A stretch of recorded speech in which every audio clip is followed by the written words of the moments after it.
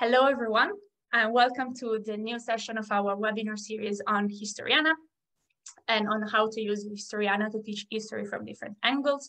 After I've spoken about coffee and global history and about Bologna and the rise of medieval universities and local history, today we are speaking about paintings of everyday life, so about art history and how to embed that into our history lessons. My name is Alicia Modena. I am the Professional Development Coordinator at EuroClio. Today's host will be Ute Ackermann Boeros, who is a member of the Historiana Teaching and Learning Team and a member of the EuroClio board. Ute, take it away. Hello, everybody. Good evening. And I'm really excited to see where people come from. Lovely. We have somebody from South Korea, from Tallinn, from Iceland, United States. So it's super interesting. This is always a nice thing about the webinars, to see where people come from. So as Alicia already said, I'd like to talk to you today a little bit about how we can use art and in particular genre painting in our history class. The title of today's webinar is Painting of Everyday Life. And my focus question, if you want, is how can we use genre art effectively in the history classroom? And I will use mostly paintings or only paintings that we find in our Historiana collection, so that you can also later on see where and how you can use the paintings that I use in that PowerPoint presentation today. Right, I just would like to start with showing you a picture, and maybe we can brainstorm how you would use, or how could you use this painting in a history classroom. And first of all, we have here a little bit of the date when it was created. It was created 1854. And the question is just, have you used something like this, or how would you use this painting in a history classroom? So that would be normally how I would also maybe start a history class. I would ask you, so what can you actually see? What can you observe? So I was looking at the picture and actually thinking about more of those pictures of everyday life. And one of the ways how to use them is to kind of contrast what is pictured on the painting and what is actually written in a textbook or a story told, because sometimes, well, I'm coming from my country's textbook experience, because oftentimes when there is a talk about simple people, simple living, the stories are quite dark, like peasants, poor, terrible. And then here is a sort of the light, the grandmother and child doing things together to talk about what the everyday life might have been for people, because there were good times as well. My name's Lois, and I'm from the United States. When I look at this, I think there's a continuity of the role of women. So I probably would see, think, wonder it with the students without saying anything. What do you see originally? What do you think? And I probably adjust the question. What do you think's going on? And how do you wonder how this connects to today? That's probably, I mean, I really see the role of women here. This is regardless of where it was painted or where it's from in the world. I would also go with the women, and also maybe something like Industrial Revolution or something like that, how life has changed. I think actually that's a great idea. And I have it also on the big screen in front of me, which is really very big. And I can see a lot of the details there. And I think this painting, for example, would be to learn a little bit more about the material culture at the time. Yeah, and I was reading also some commentary on that. This could be also a picture focusing on the different generations. You have in the background the old woman sitting there, maybe having a little nap, and there's the spinning wheel next to her. Then at the front, you have maybe the middle generation and then the younger generation. So there are many, many ways of how we can use that. And I think it's also interesting, that's something I will talk about a little bit more later. It's interesting to see how the houses were furnished, what kind of tools may be used, what kind of kitchen utensils. So we can actually learn a lot. And what Lois said, to wonder and maybe to ask students, what kind of questions could you ask when you are looking at this picture? I think that's very, very interesting. Okay, so, well, this is taken from the Historiana website, and on the website we always have also those kind of comments, and you can see that this is a mother who is preparing dinner, and maybe to answer a question, she's watched by her daughter, and another woman maybe the grandmother, maybe another family member is sitting at the background. She's taking a nap next to a spinning wheel. And it's interesting. We can see very detailed interior of the cottage. We can understand a lot of the construction, how low the ceiling was, for example. We can see the ovens here and how cooking was done. And as I said, what kind of tools the woman would use in order to peel the carrot, for example. It's just a knife, I think. And so in Historiana, we have also some additional information.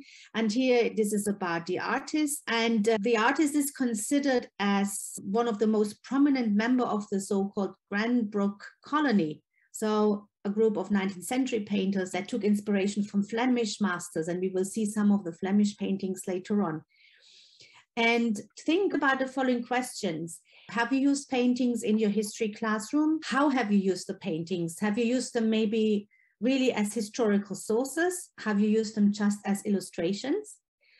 Why have you used the paintings? And what do you think are the pros and cons of using paintings as historical sources in the classroom? So these are again some ideas I would like us to exchange. I do remember that art was used quite many times during my lessons.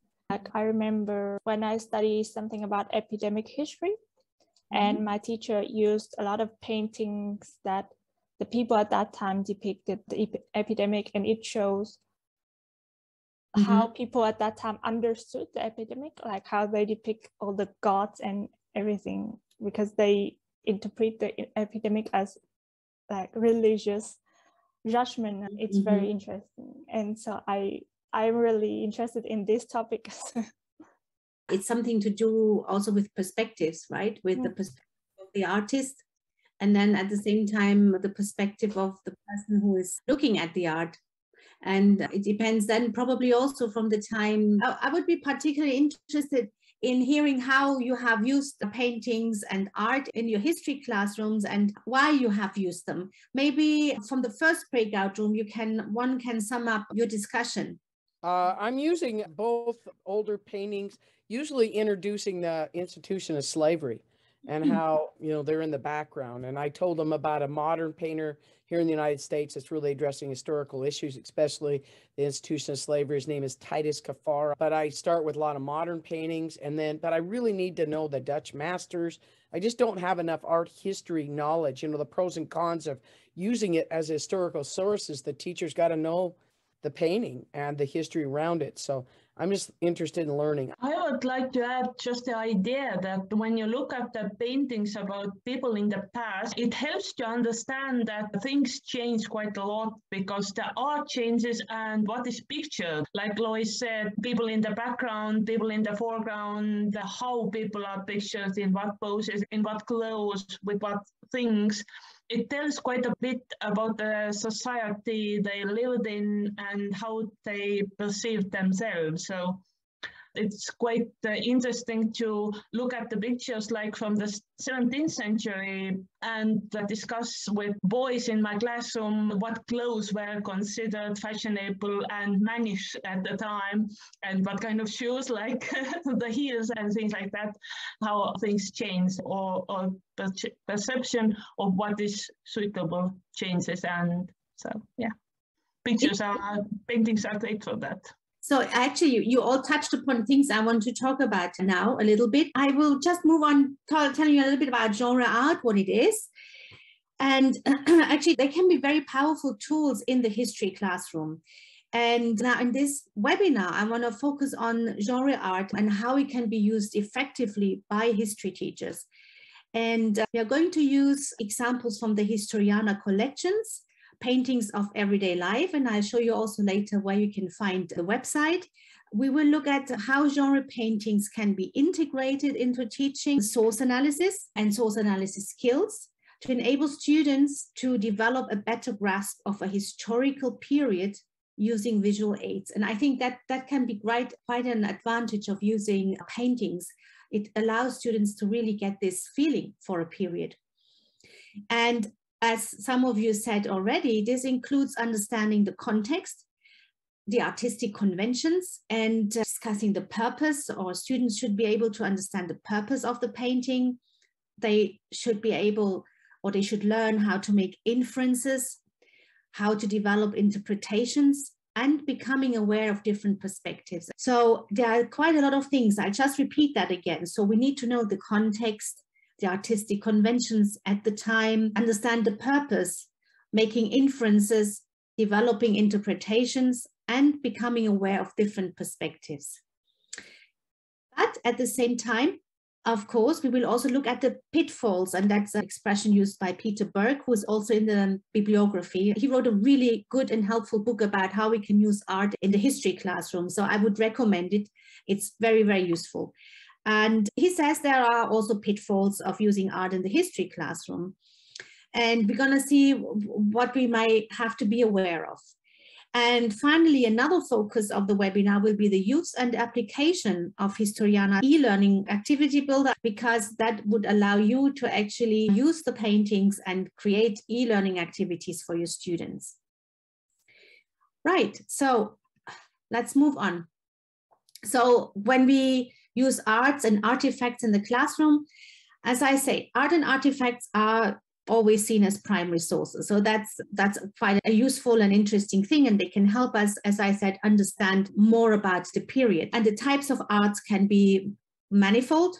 We can have all sorts of images, paintings, illustrations, for example, photographs. We can use monuments, and the monuments can be either taken as a photograph or we can visit the monuments. Of course, written sources like poems that could be used as art, or that could be seen and used as art and used in the classroom, but also music, the lyrics of music, for example. And I think traditionally, well, history teachers or historians have not used art that much. And that is often also mirrored in the classroom. If I remember my textbooks, they often have pictures or images, but they are more used as illustrations, not really as historical sources. So traditionally, historians have preferred to deal with texts and political or economic facts, not really the deeper levels of experience that images can actually probe and emotions that images can also create. So in order to use artifacts and art in the classroom, educators need certainly to collect information about the artist, as I said before, the artistic conventions, the periods, and many more details. And of course, this can be challenging because maybe we are not experts, and it can, of course, also take up additional time. So there are always reasons why we may not use those. How can you use paintings to teach history?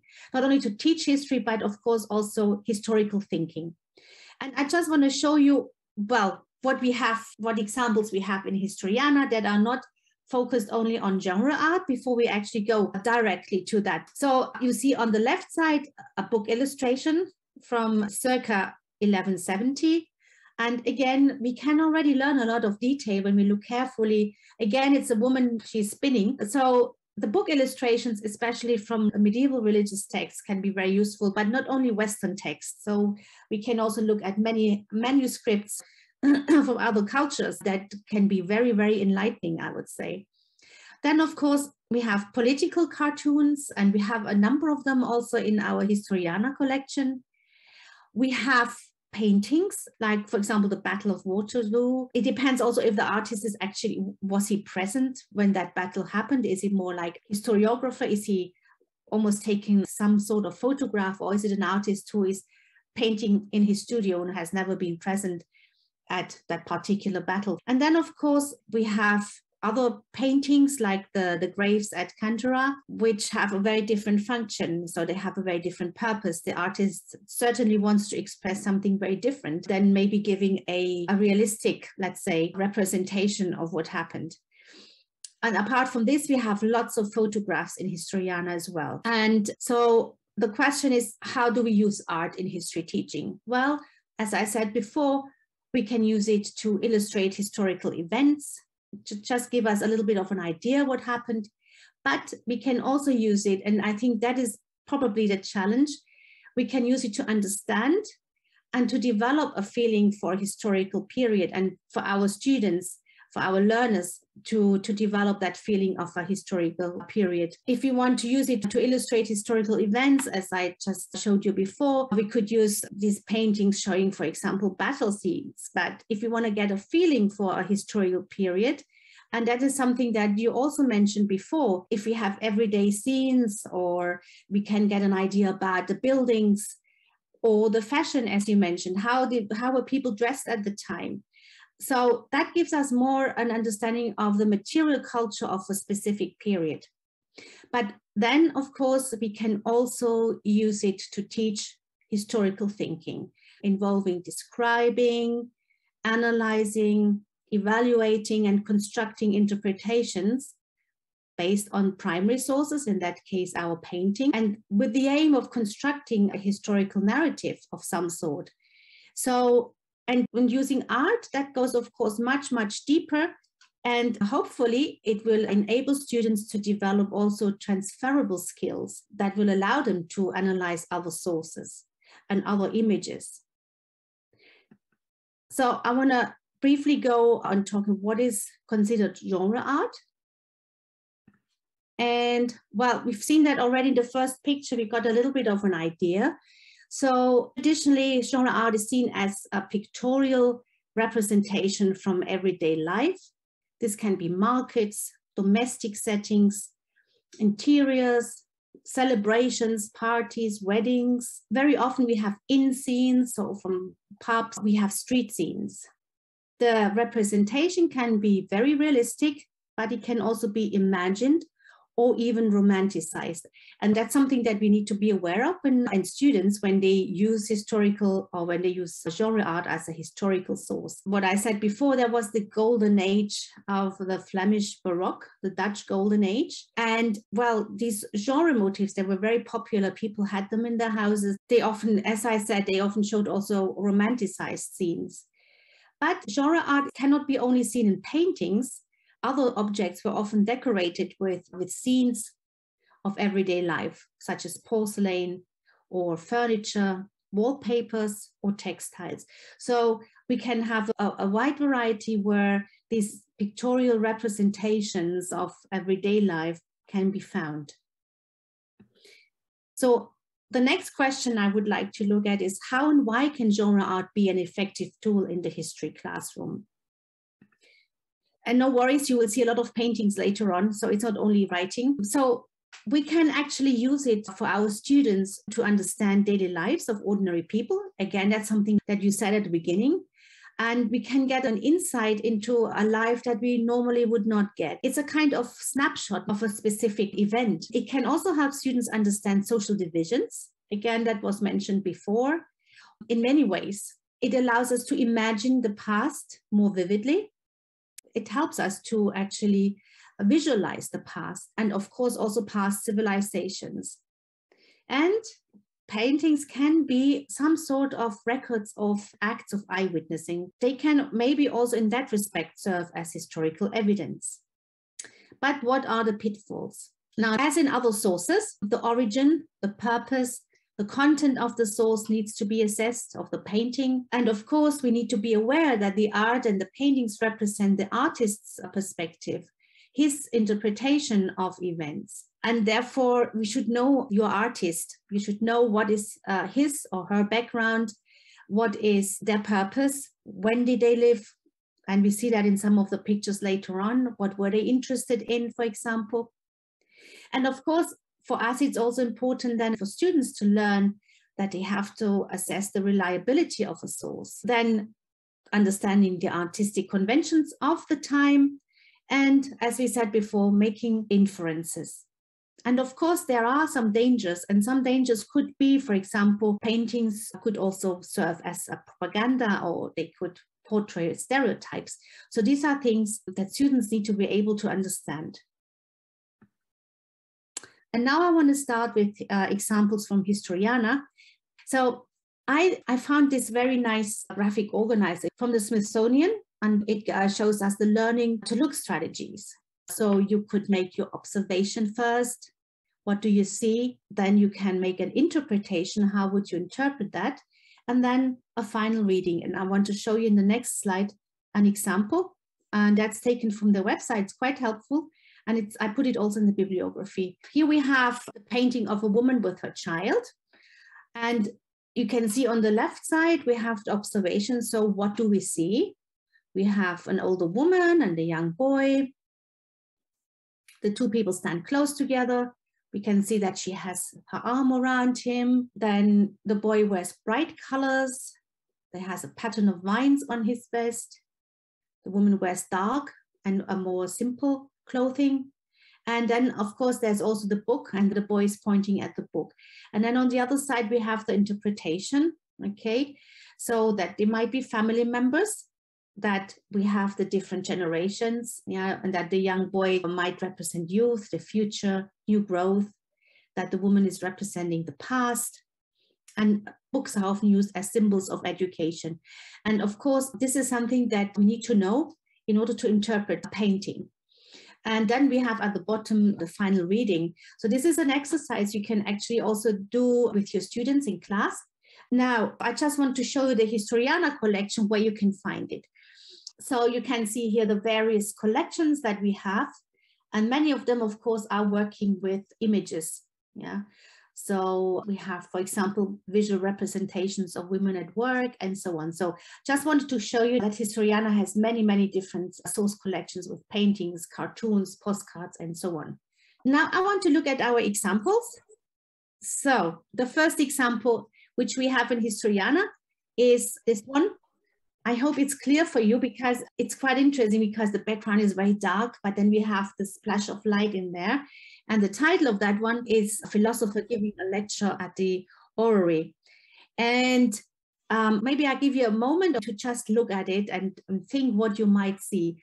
And then I give you the background of the artist. So what do you think is represented in that painting? So we can see approximately the time. We can see some children here. This is the philosopher here.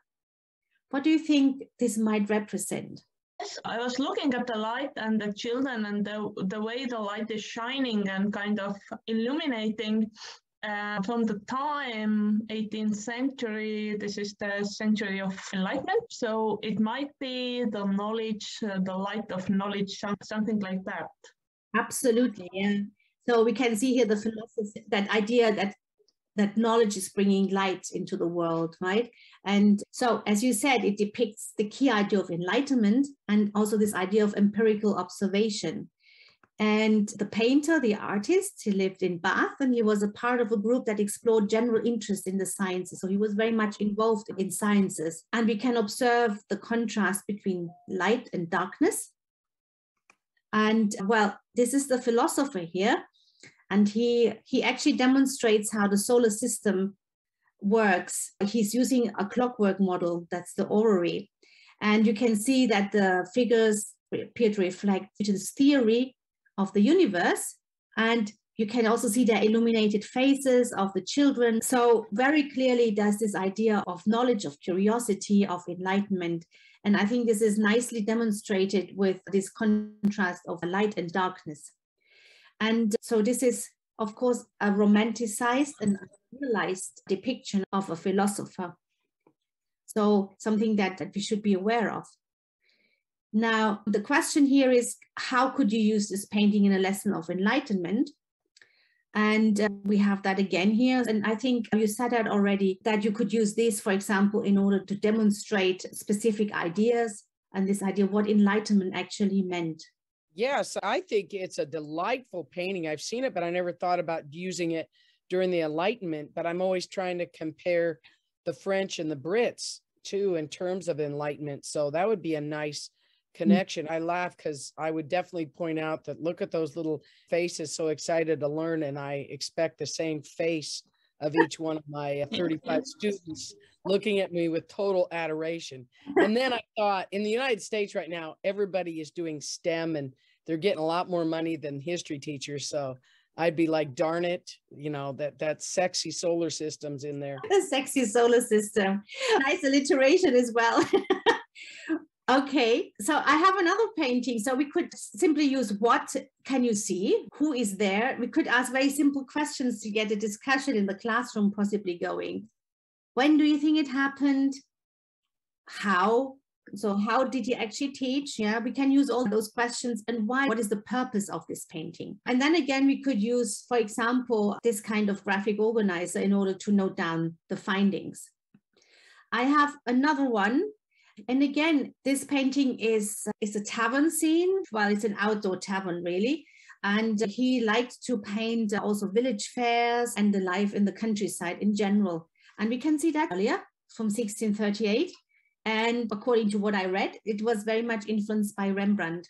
Yeah, and you can see here the travelers resting, and you can see, if it's clear enough for you, many, many details. Again, somebody was talking about clothes and fashion at the time. So you can very clearly see the kind of shoes people were wearing. Then we can see the satchel, we can see the hats, the pipes they were smoking, and we can see the inn owner possibly talking to the two guests. They have a nice and vivid conversation. So we can get a lot of detail. We can see the old trees and a little bit of the building in the background. And again, we can learn a lot about material culture from this painting. Again, the what, the who, the when, the how, and the why. So it would be a very similar approach again. So what I thought for us to do now is I have some examples of paintings that we will find on Historiana. I would love if you could, on the Padlet, add your, let me just open that so that you can see that, add your comments and maybe your thoughts of how you could use these examples in the classroom. We had an interesting breakout discussion on red, because you showed the painting of the philosopher, and I asked if red also was a symbol, but red means so many things. It has a very hard life as a color. That is also probably something that could be done as well. You find different paintings with different uses of the... Exactly. And of course, in that context, it's important that we use the context. So when was the painting created? Because when this philosopher was created, we didn't really have red yet as the color for communism. But this idea that red is a signal color and is used for in many different contexts, certainly.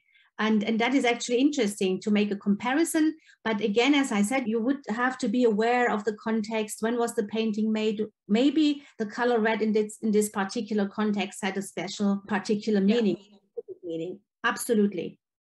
That's a very interesting conversation. So I would like to hear how you would use some of these examples, or what you thought about some of these examples that we have in our Historiana collection. Most of our attention went to the sixth one because we were looking at those travelers in the third class compartment, yes, and then we were discussing that the title of the painting says actually quite a lot, because third class compartment implies that there is second and third.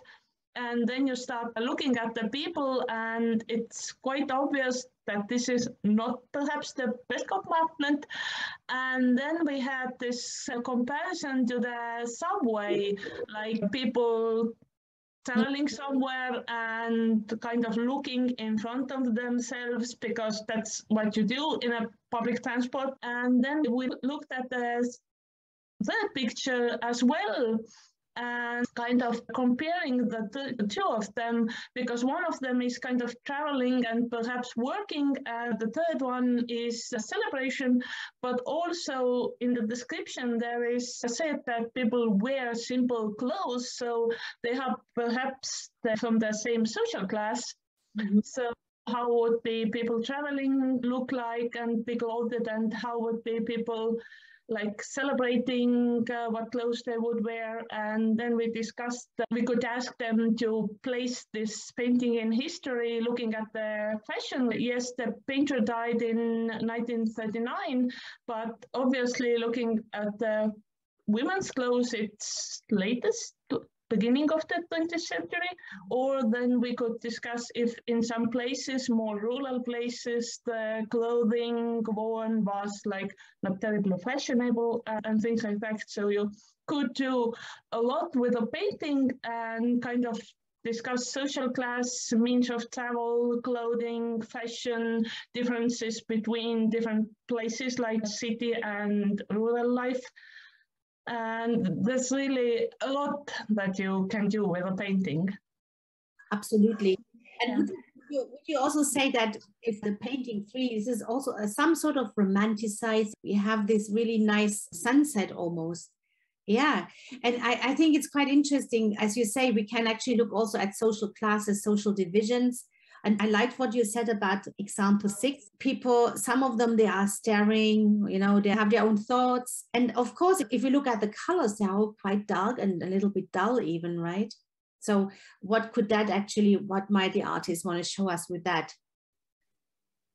Yes, and I actually had this question that the lighting in the picture, it's coming from in front of them. We were discussing if it was sunset or sunrise, like you can't really tell. I would say it's sunset, but I'm not sure. And then I was thinking it's a train, and I never knew that in a train there would be such big windows at this time. So if it is a train or a ship, or something else, actually, I have no idea. And of course, we could also ask the students, do you really think this is a realistic depiction of a apartment? Or maybe the artist wants to show us something particular. Yeah, maybe. So what is the purpose of drawing that in that way? What does he want us to think, or what does he want us to understand? Okay, let's have just a quick look here. There's everyday life scene. Okay, so, and it's quite interesting because is it an everyday life scene? That's a question mark here. Yeah? And somebody wrote here that I would use this painting in order to develop a discussion about the quotidian life of upper middle class women during the 19th century. Yeah, it's very interesting. And then we have also a comment in the chat from Lois that says that there is a nice activity that you could set up of rural versus urban life.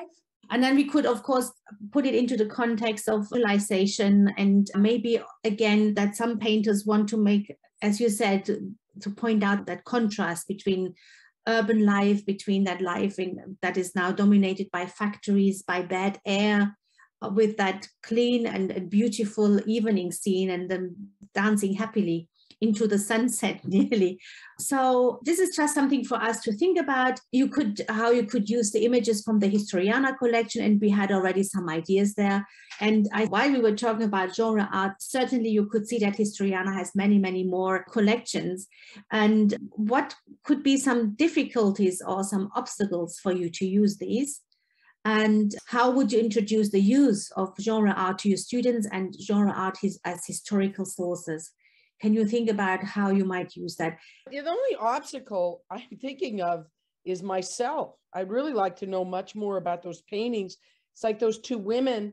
I don't know much about the upper class of women and that kind of stuff. I think it's a wonderful question, but again, I can't teach what I don't know. So I'd have to do a little bit more investigation. That's what I think the obstacle is, me, not the kids.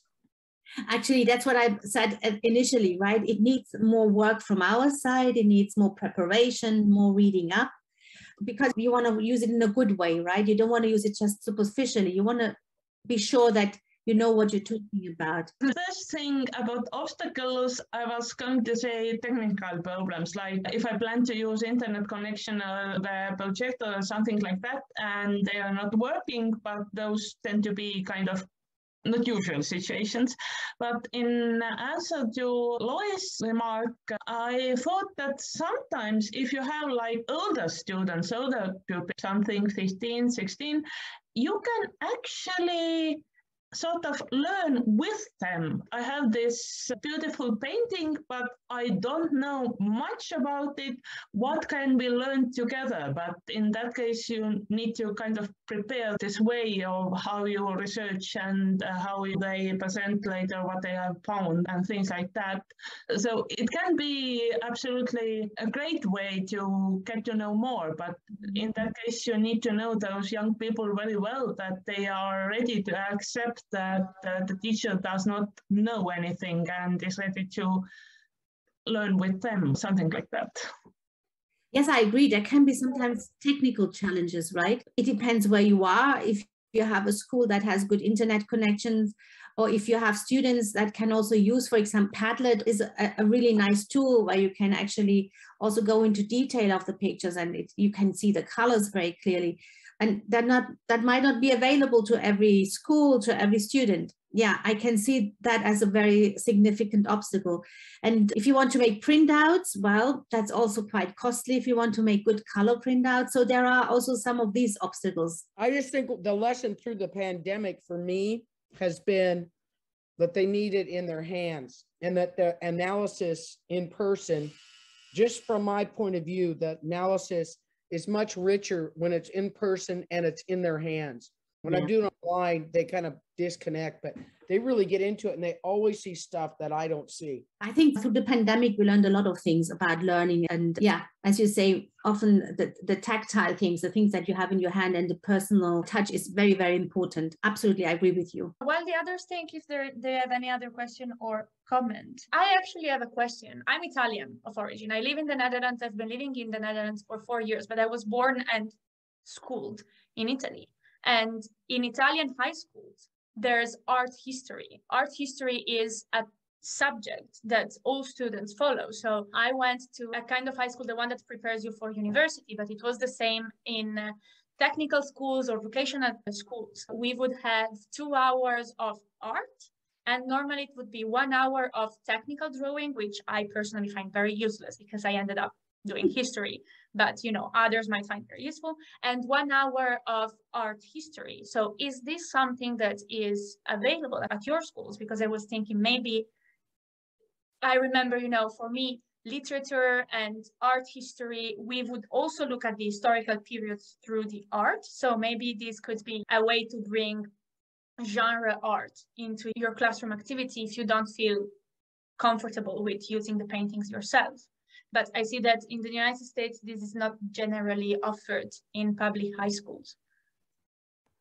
I was just thinking that in our school and in Estonia, we actually have art that should include art history. But when I started looking closer at the program, like I was talking with my history students, and I discovered they know nothing.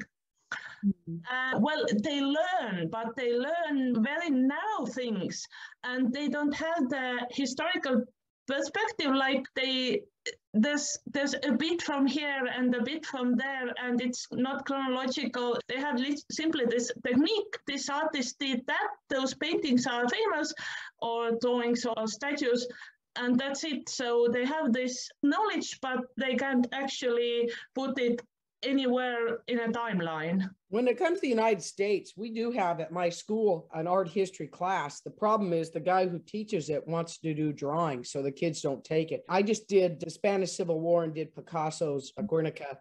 They were wildly excited about that, and with no background. And so I think that in the history class, it's much more of a natural. But I think that a lot of the history teachers I'm dealing with are using art history in the history classroom. So it just depends on different public schools and how much money they have. They're all different around the country.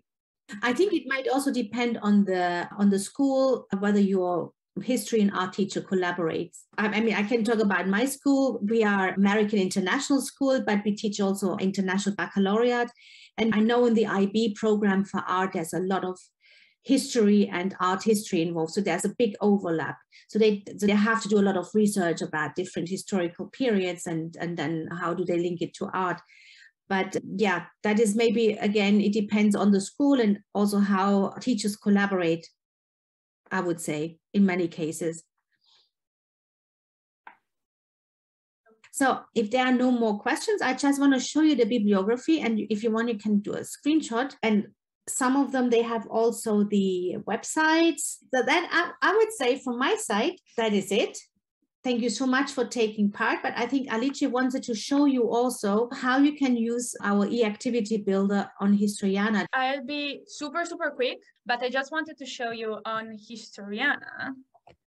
Okay, so this is Historiana. Ute showed us the historical content portion of Historiana, which is where you can find all the sources. We are currently working on our tagging and filtering system.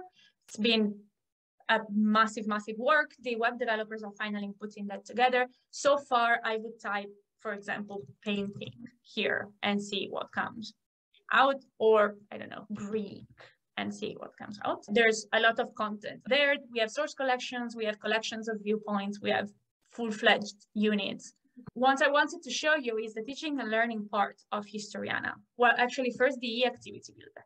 The activity builder is this tool that you can use to get students to engage with sources. You will need to log in, and then you can just, you can ask your students to read some text, to answer some questions, to interact with websites that you have embedded, to sort sources following a specific background. So for example, you can add sources and then you will be able to just ask your students to sort them, I don't know, left sources that deal with the public position of women and right sources that deal with private life. You can ask your students to analyze a source, to highlight on a written source, to compare sources, or you can build mind maps for students. You can also save sources that are on Historiana on your personal My Historiana page. What I wanted to show you, we have some e-learning activities that are ready to use that work with paintings. So I went into the teaching and learning section, and we have 2 learning activities that actually are analog learning activities. So you will be able to download the lesson plan and some worksheets for your students to use in the classroom. And then we have a series of e-learning activities. So for example, we have what would you change in a painting if you wanted to please a different audience, which helps you talk about the intention of the artist. That is something that you mentioned a lot today. Everyday life and developing a sense of time and place. 16th century life in Northern Europe, very niche. The effects of gas on soldiers in the First World War. And also everyday life in the Netherlands inside the homes. And what you can do is for every learning activity, let's use this, you will see how it works. So in this activity, there's some text, and then there's the painting, and then there's a question of why is this painting so popular, and students can type here the answer. And then there is what would you change if you wanted to please a French audience. So it's a very, very short activity. You can do it as a homework or embed it in an online lesson if you're still in the online environment. Or maybe you're half in the classroom and half at home, and the people at home can do this while you do a discussion with your students on the same topic. There's a lot of options that you have available. So yeah, if there isn't any last minute question or comment, Ute, thank you so much for joining us today. Thank you for preparing the presentation. Thank you for walking us through the use of paintings. It was great.